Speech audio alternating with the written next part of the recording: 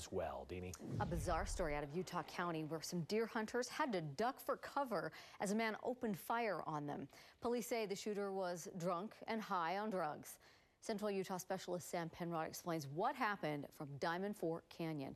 Sam. The archery hunters were in this area of Diamond Fork Canyon when they say a man in an SUV approached them. There was some type of a verbal confrontation. The man drove away, but then police say he opened fire on the hunters, and investigators say it was a very close call.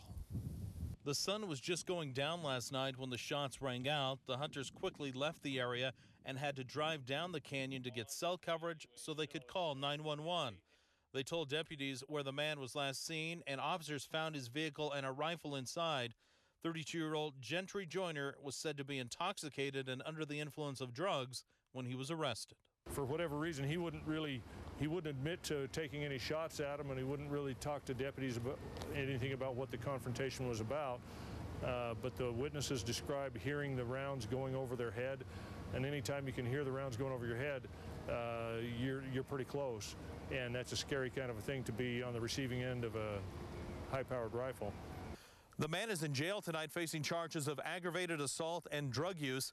And coming up on KSL 5 News at 6, why police say confrontations like these are more common than you might think. Sam Penrod, live at 5. Sam, thank you.